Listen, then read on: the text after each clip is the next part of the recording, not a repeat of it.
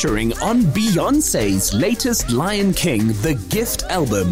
This powerhouse artist represents the boldest of African flavour. Hey Insider, SA Boo Beams, Moonchild Sanelly here. Welcome to the moon.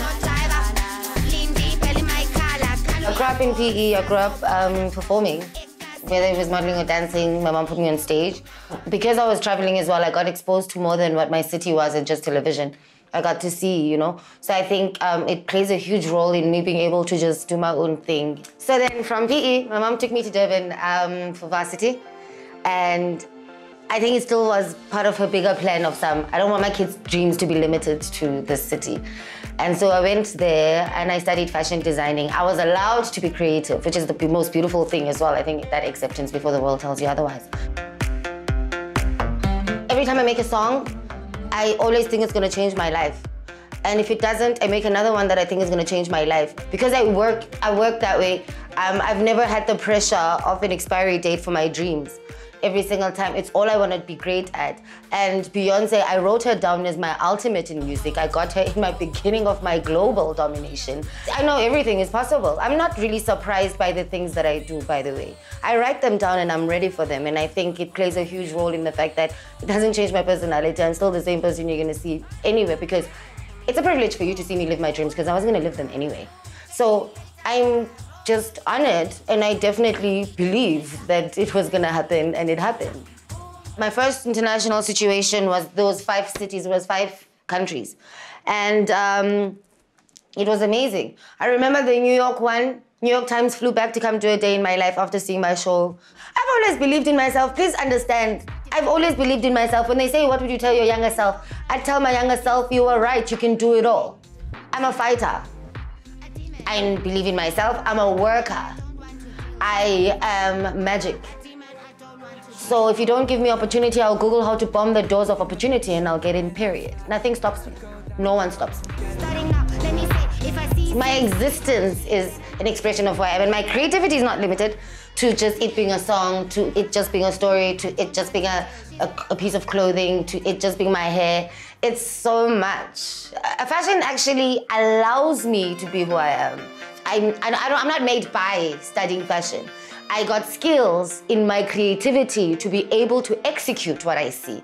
So being able to make my own patterns, because everyone's got visions of how they want to look. I just have the privilege of having the skill to do that. Hey baby, I'm gonna show you my fashion side, right? Which is Moonchild Cultwear. So basically, I wake up every morning to make an outfit after a shower, because I change my mind all the time. So when I'm making it, I literally create it as I go. How I describe my sense of style, I'd say it's very colorful, it's very animated, and it's very sexy at the same time. It can be very dark as well. So I don't really have limits, except for the fact that I don't wear tribal print and I don't wear African beads, because it's something I've always rebelled against. I'm like, I am Africa. So whatever comes from me is South African design. Well, my love for fashion comes from my upbringing. I think maybe because I also was a pageant baby. So I started from making clothes for dolls in my house and doing fashion shows, to making my younger nieces and cousins my guinea pigs, and I'd just steal stuff and cut it and make stuff. So my mom saw me do this all the time. And then when I was in high school, this is when every weekend I'd literally not leave the house without making something new. I think there was this one outfit she saw me kill. In my final year, she was like, okay, cool, this thing is for you, go study it. And then I went to study fashion, so it was literally getting the skill in the fact that I was already a creative. Because I always say this, you can go to a fashion school, but they can't teach you how to be creative, they can teach you the techniques of how to bring something to life. One looked like this is during lockdown, and I just wanted to go play golf. But it was literally pieces that were left over from the stuff that I'd been making over the holidays. So just keeping it playful, cute, and funky. And then, for instance, I remember we were going camping, and then I made this one because I just bumped into this fabric. And then I wear this with a chain so that it has the edge to it. I usually get these from adult shops overseas, because in South Africa they usually have marks of it, so it's not like real leather. I think I got this one in LA when I went to shoot my Power with Beyoncé. That Moonchild also features on the FIFA 22 World Cup soundtrack confirms her global appeal. Okay, so this one, I made it for my TV show.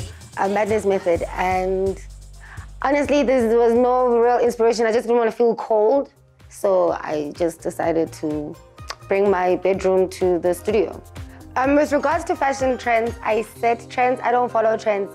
I think that's why it's the biggest problem for me to work with a lot of stylists. There's only a handful that can work with me because I generally don't like the ideas they have for me. It's almost like if you're gonna work with me, you need to create something. I don't like being like anybody, period. So I worked on this one with Anita, Afro Grunge. I saw this scarf in one of her shots, right? And I was like, okay, cool, I think I want a whole outfit out of this. Then I called her when I got to Cape Town, we did measurements, and then I designed this one. So we created this look for Yebo Teacher, my music video. We dropped it this year as well. And, I mean, the whole song is about just do your work. It's not necessarily just in school, everyone's gone through a teacher.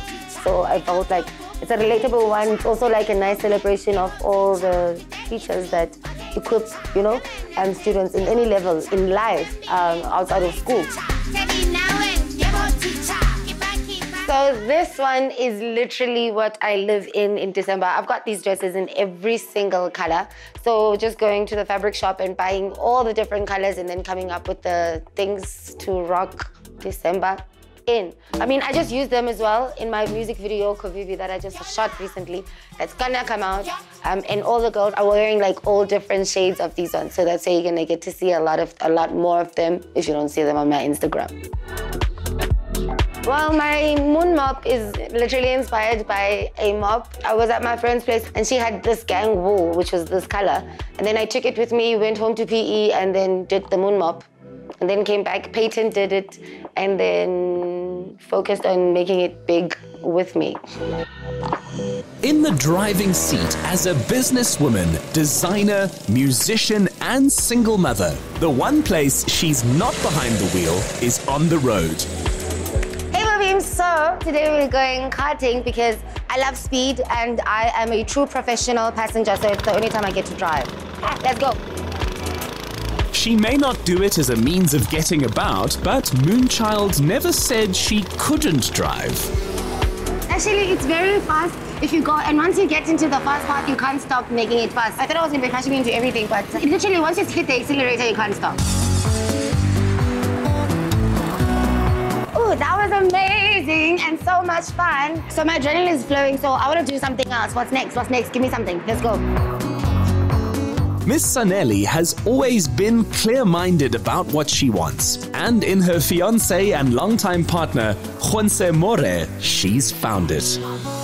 Hey, Bobby, so we've had an adventure today. I decided to have a date while roller skating with my boo, and it does not stop, so bye, toodaloo.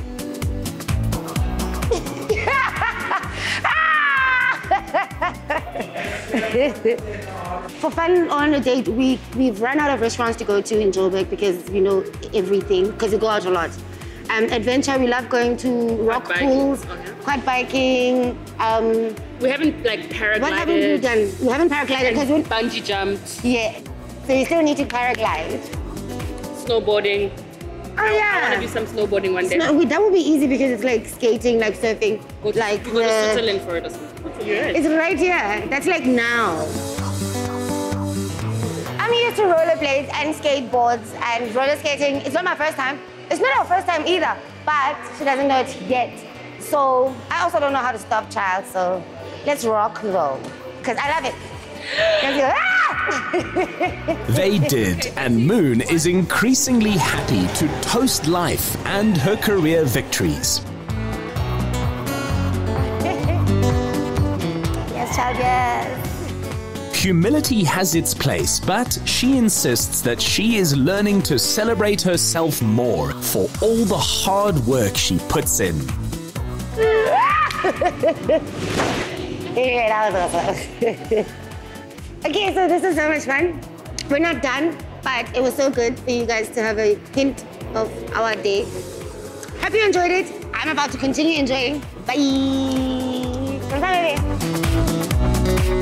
Endlessly creative, hardworking, and successful in whatever she turns her talents to, Moonchild Sanelly may just be our most original, proudly African flavor.